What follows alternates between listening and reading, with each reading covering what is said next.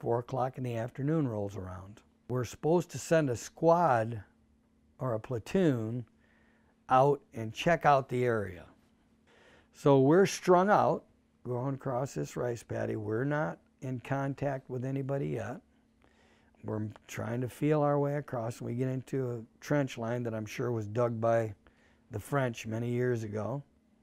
And we're going along, and it's kind of brushy area, so you're not sticking up like a sore thumb, but you're still not very well protected, and you can't hide too well.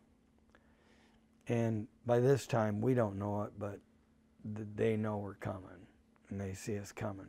And they've already set up an ambush for us.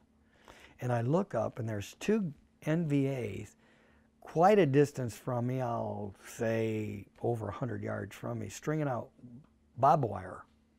So they're setting up some things there too at the base of the hill. Only the base of the hill is quite a ways away yet. And I see these little people coming down off the hill, bunches of them.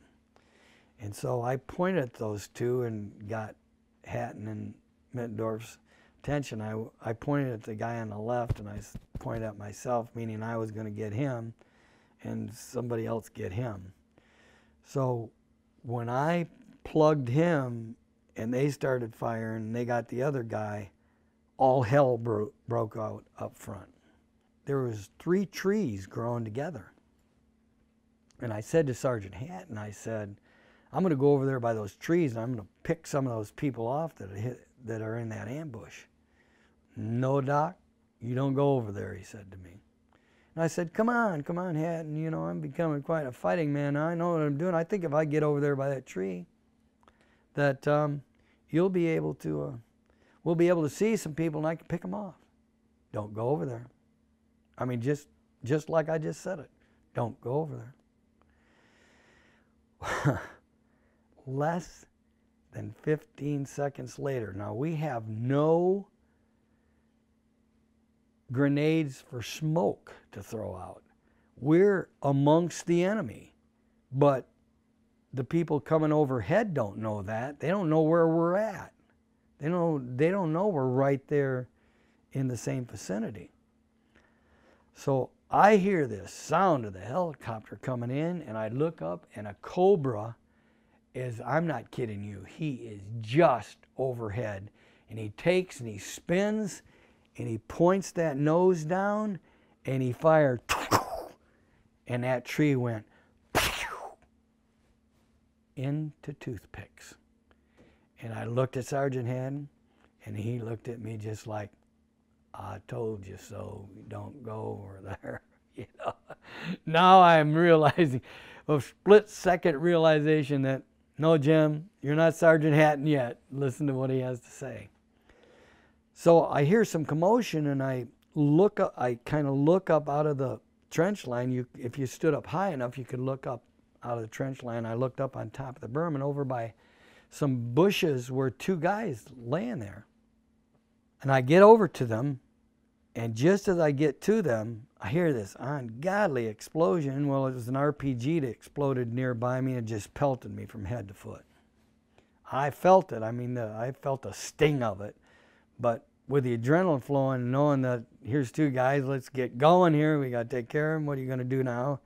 I got down next to them, and I said, you guys hit. Oh, we're not hit. But you could tell they were scared. They had no weapons. They'd left their weapons out there where the ambush had hit. And I don't know how they got away from that ambush and up in this area, but they did. But I looked up on the berm, and about 10 meters away, there's 2 NVA looking at me just like I'm looking at you. Only they got AK-47s in their hands, and I had given my weapon up, and Folger and Aiken, they don't have any weapons either. And I said, gentlemen, follow me. And I'm weaving, and literally could hear and see the bullets skipping off the ground. They're firing at me. My last person to retrieve had a sucking chest wound, and those are bad. Those are one of the worst. We needed a helicopter, and we needed it quick, because I knew that this guy is going to have to get in there quickly if we're going to save his life. Well, they couldn't get in.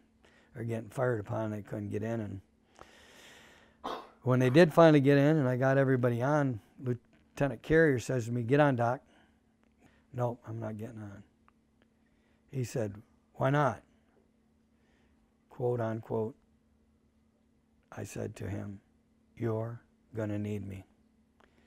As I said, I looked up on that hill and saw those little ants coming down that hill, so I knew that it was a lot of people out there. How many? I still didn't know. What we heard later on is anything from 1,500 to 2,500 NVA and VC out there. They harassed us all night long. I mean, and Carrier, he called in rounds, artillery rounds, and mortar rounds, and that type of thing to keep them off. And we'd have a couple of helicopters come over the top of the gunners on them during the night. But I could just tell they're not trying to get us. They're not trying to get us yet. There's a plan I think they've got, and I don't know how long we're going to be here. I don't know if we're all going to leave here, or none of us are going to leave here.